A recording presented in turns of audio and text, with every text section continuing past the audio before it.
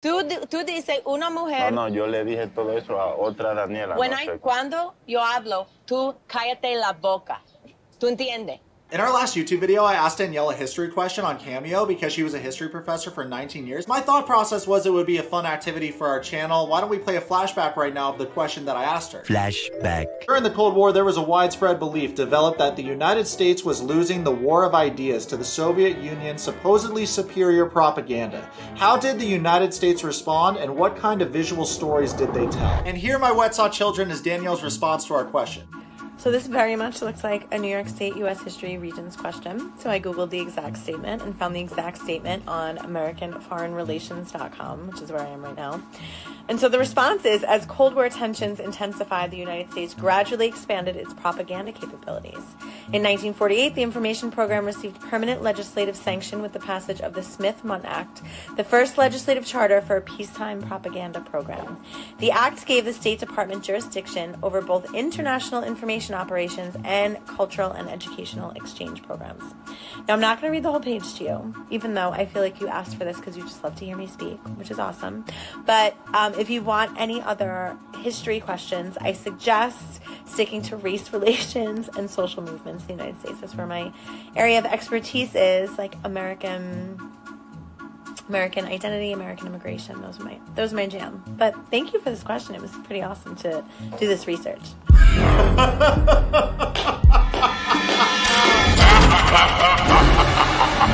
You do realize, Danielle, that if this was a history project, it would be graded as a fail because you didn't answer the second part of my question. How did the United States respond, and what kind of visual stories did they tell? While you were at it, you should have just typed in visual propaganda Cold War. Look at all these visuals. Each poster tells a different story. You don't have to be a historian to be aware that the Cold War was not characterized by direct armed conflict between the Soviet Union and the United States. The Soviet Union and the United States never fought each other directly. However, both sides did wage a war of words with each other through a series of propaganda campaigns with the intention being to undermine the other side. Visuals, very important part of the question that I asked. I'm not going to harp on it too much. During the Cold War, films were certainly important. However, one propaganda medium that we are all likely very familiar with are posters. Ladies and gentlemen, a plethora of iconic posters were created during the Cold War era. When I asked Danielle, the subpar history professor, about the Soviet Union's supposedly superior propaganda, what was I referring to? This poster right here was produced by the Soviet Union during the Cold War. The title at the top reads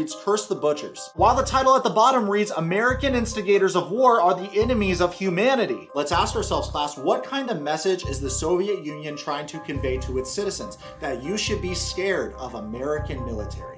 You should be scared of the brutality that they display. It has no room in our modern world. Now that we got that out of the way, let's get to the second part of the question that Danielle missed because she was too busy making $44 in 1 minute with minimal effort. How did the United States respond, and what kind of visual stories did they tell? Is this tomorrow America under communism? During the time period of the Cold War, Red Scare propaganda had real effects on the lives of citizens of the United States. Being called a communist back then, those were fighting words. I chose this poster in particular to highlight because the United States government did a very good job of explaining to citizens that communists come in all different shapes and sizes. The fear-mongering, your neighbor could be a communist, and if you suspect that your neighbor is a communist, you should report it to the authorities because those dirty commies are trying to undermine our capitalist society that America is built on, and we need to get them out of here. During this time, a lot of citizens were scared shitless, and it was like that Spider-Man meme where no one trusted anybody. What a lot of people don't realize is the emotional panic that accompanies fear shuts down the prefrontal cortex, or the rational thinking part of our brains. In other words, when we're consumed by fear, we stop thinking. And a populace that stops thinking for themselves is easily led, easily manipulated, and easily controlled. Both the United States and the Soviet Union used propaganda posters as visuals to control their citizens through fear. And that right there would have been a satisfactory answer to my question. From the lack of effort that Danielle put into this cameo for our community, it's easy to see why she's over $200,000 in debt. Business 101, if you know that a cameo you're about to make is going to get shown to an audience of over 300,000 Yourwetsocks, why wouldn't you put effort into that cameo and try to convert some of those viewers into customers? So you're telling me that this girl right here went to school for 4 years to become a history teacher, taught history in New York City for 19 years. Danielle probably assigned a lot of class presentations and homework assignments during those 19 years. The cameo she sent us is so joked because how many times throughout her career as a teacher do you think she hit students with the Jared, you just didn't put in enough effort into this project. Or Jared, you know, I really don't want to give you an F, but you earned it. To make matters more, Troll, she hit us with that this subject isn't my history specialty. You know, my history background is actually in God of War, because when I fought Zeus and killed him, it made me want to get into mythology.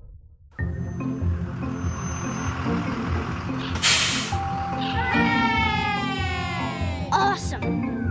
Y'all know that Hades was the original goth boy? You see, him, Poseidon, and Zeus all drew lots to see which part of the world they would rule. As you all are probably aware, Zeus got the skies, Poseidon got the oceans, and Hades got the underworld, unfortunately, which isn't the most picturesque place. You have to remember that the gods are men, very manly men, and they have needs. Hades ruled over the dead with an iron fist and cared very little about things having to do with the outside world because he didn't want anyone from his domain to escape to the world of the living. In many movies and shows, they demonize Hades because he ruled over the dead, but he was just doing his job, all the while taking care of a big stinky three-headed dog named Cerberus, who's a good boy. Meanwhile, you know who weren't doing their jobs? Poseidon and Zeus, because they were too busy polymorphing into animals to sneak into girls' rooms and have sex with them without their consent. Zeus was married to Hera and cheated on her with just about every single flavor of human and nymph. It's comical that Zeus was the king of the gods, yet he was the most petty. He always had a chip on his shoulder when it came to Hades and always tried to paint him in a bad light because Hades reminded him of the discipline that he lacked. The citizens of ancient Greece didn't build many temples to Hades because you can't reason with death, it's inevitable. Back then, in the average citizen's mind, it made more sense to build a temple to Poseidon and have an abundance of fish because fish is a primary food source. So my guy Hades is doing all this work. He's not getting noticed for his work because the humans aren't building temples to him,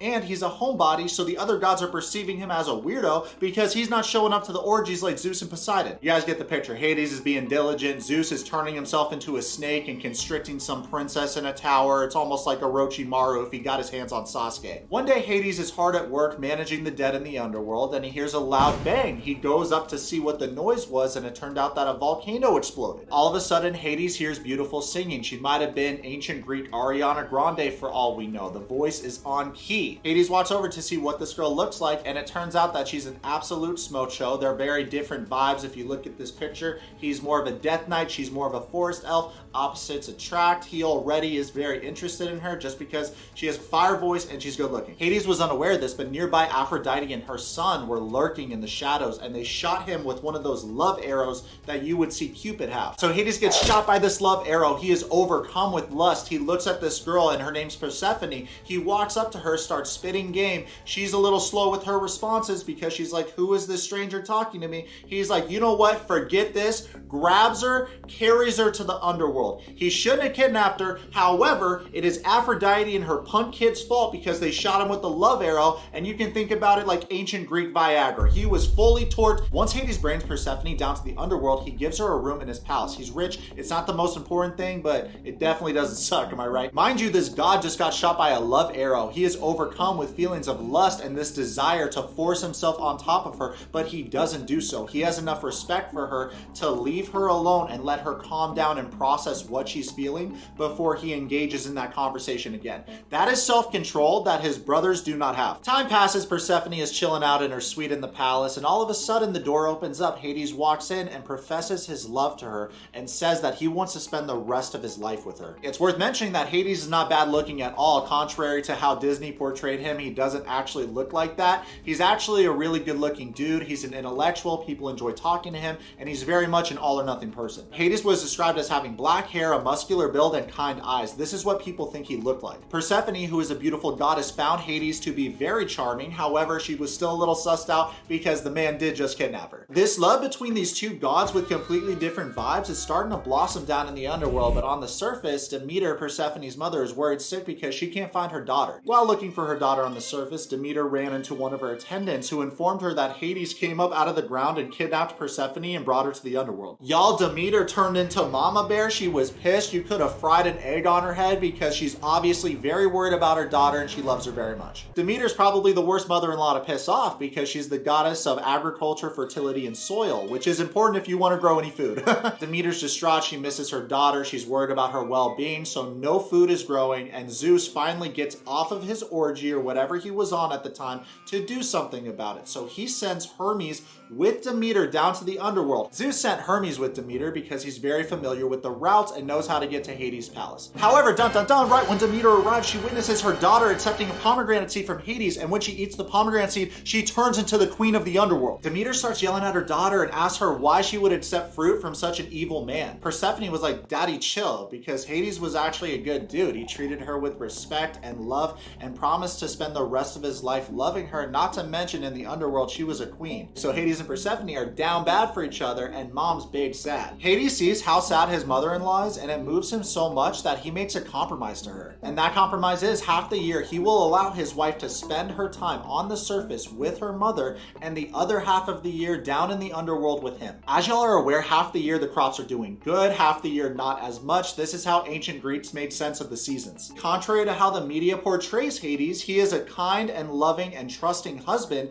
that doesn't assault women or cheat on his wife, unlike his brothers. His brothers, who by the way got a great edit and have gotten great edits in every movie they're in. But more importantly, y'all notice how even though the Cold War era isn't my history specialty, I still put in effort to answer the question. Yohan is no Hades, but he certainly knows what it's like to make compromises for a relationship to work. In our last video on Danielle and Yohan, we talked about her extensive debt that she left behind in New York City. Danielle is a whopping over $200,000 in debt. And to make matters worse, she didn't tell her husband about her debt before marrying him. Danielle also lied to Yohan about starting his visa application paperwork in the United States. In the most recent episode of Fiancé The Other Way, Danielle and Yohan have an explosive argument, and Danielle says to the audience, he's not taking ownership of the fact that he has been dishonest. That is a very hypocritical thing to say to the audience, Danielle, when you are doing the exact same thing to your husband in a more disrespectful way. When we first see Danielle and Yohan on this episode, she makes him carry her purse, so let's just add that to the compromises that this man has had to make in this relationship. The couple goes to a restaurant to have lunch with one of Danielle's friends from New York City. Same friend that they're meeting with assumes that Yohan is using Danielle for her money, and I'm just thinking to myself, bitch, where? And then this friend has the audacity to say to the audience, Danielle has been through a lot. I think she's very trusting. I want to see if Yohan is everything Danielle manifested. Here's a crazy idea. If you're struggling financially, how about instead of manifesting someone to dick you down, you manifest a financial advisor? Danielle's trusting is such a troll thing to say. Actions speak louder than words do, and from Danielle's deceitful actions, it shows that she doesn't trust her husband Yohan at all. Obviously, this friend came with bad intentions and starts grilling Yohan. The friend asks Yohan if he wants children. He responds very much so. In fact, his entire family wants him to have children. The friend then asks a follow-up question to Yohan, which is, would he be okay with him and Danielle not having a child? Danielle's 42 years old, and she already saw a doctor who told her that she only has a 5% chance of getting pregnant, so it's highly unlikely. Yohan responds that he wouldn't feel good not having a child, but he has a really good gut feeling about it and truly believes that God will provide them a child. Yohan doesn't exactly answer the question here, but they don't follow up with him about it. Yohan is a man of faith and prays all the time that him and Danielle can have a child together. If he knew about the debt, I don't know if he would still be praying for it though. The friend then asks Yohan if he has any children that he knows about. Yohan starts laughing and he responds no, but he's had a couple scares in the past. Yohan says that some girls he had sex with had miscarriages and some got rid of it on purpose, implying that some of the girls had abortions. Wow, that's the first time I'm hearing that. Danielle goes on to say that Yohan told her that some of the girls he was sexually active with in the past had miscarriages, but he never mentioned abortions. Danielle then says to the audience, I'm not upset about the abortion. I'm upset that Yohan hasn't been honest with me. My relationship is about my faith in him and his honesty, and if I lose that, then what do we have? I'm upset that Yohan hasn't been honest with me. Oh, okay. Danielle, this is what you're doing. This is what we want you to do. How about take personal accountability for your lack of transparency in your relationship? If we look back at the show Love in Paradise, she was wine and dining Yohan all the time. She threw money at this man to attract him. She mentioned that she paid $4,000 in rent back home in New York City. Danielle and Yohan come from completely different socioeconomic backgrounds. She knew his financial situation before entering this relationship. She knew that this was a man with great family values that dreams of moving to the United States to earn a higher wage for himself and his family. She dangled the carrot in front of his face. She made him promises that she would bring him to the United States. All of a sudden, she shows up to Dominican Republic and goes back on her word and says that she wants to live there with him. You've been dishonest to this man throughout this entire relationship. You are what you attract. So how do you not expect to attract dishonesty when you're a dishonest person? Now that I know that Yohan has been dishonest about this one thing, I just have this tape running in my mind of all the things that he's told me and wondering how much of them are not true. Also, you know that your partner's struggling financially, so you take him to an apartment that costs $2,000 a month in Dominican Republic, which is crazy expensive. You take him there, know that he can't afford it, and try to hit him with the bill and ask how he's gonna split rent with you when his family lives in Dominican Republic and he could just stay with his family and drive to see you and hang out with you. He doesn't have to live with you. But for you to do that and try to make him feel bad about his financial situation on camera in front of the entire world is manipulative and really fucked up. Trust is so important to me. Clearly, Danielle only thinks about herself in a relationship setting, and she's probably one of those girls that labels every single ex that she's been with as toxic. Honestly, what bothers me the most about the way that Danielle is speaking to Yohan about the abortion incident throughout this entire episode is that she fails to recognize how that would make him feel. This woman's someone that claims to be intuitive, a spiritual wellness coach, a member of the IFA tradition. However, she's just a culture vulture that is using a young, ripped dude in Dominican Republic for sex. If she just steps back and thinks about this logically, that's a very sad thing that a woman aborted his child. Have you ever thought about how that would make him feel? How that would make all of us feel? It's obviously a very traumatic thing for the woman, but it's also traumatic for the man. Like, I could only imagine if I got a girl pregnant and I was getting excited, I was getting my finances in order, I was ready to step up and finally be a dad. I've wanted to be a dad my entire life. So for that to happen, if a girl came back to me and was like, hey, I aborted the kid, I would be fucking devastated about that. Yo te conté todo de esa muchacha. Ahora tú dices, tú no dices nada, que yo no sé nada. Y yo sí te dije. Not to mention, let me know what y'all think about this in the comments, but I feel like with traumatic events like that have happened in the past, that's one of those things when someone tells you when they're comfortable telling you. He's not the kind of dude that's prying into her past, and given her past history that's already been exposed on our channel by someone that was a former student of Danielle's, there's probably a lot of stuff there. Not to mention, from what we've seen in past episodes, this girl's intentions are clearly not good. Don't get me wrong, I agree that you should have honesty in your relationship, but it's so hypocritical when you yourself aren't honest and you're demanding honesty from your partner. You did not say that they terminated the pregnancy. Those are two different things. Neither of them make me upset or angry with you. What makes me angry with you is the fact that you lied about it. Danielle takes this fact that Yohan didn't tell her about the abortion and runs with it the entire episode, and her intentions are so easy to read. She's obviously doing the most to paint him out as an untrustworthy person because she herself is untrustworthy. We're all adults. Throughout the path of life, we encounter suffering. If someone that was a partner of mine opened up about a trauma that happened to them in the past, my first instinct would be to comfort them and make sure that they feel like they're safe and okay. You're a toxic human. ¿Eh? You are a toxic human. ¿Soy tóxico? Sí. ¿Para qué te casaste conmigo?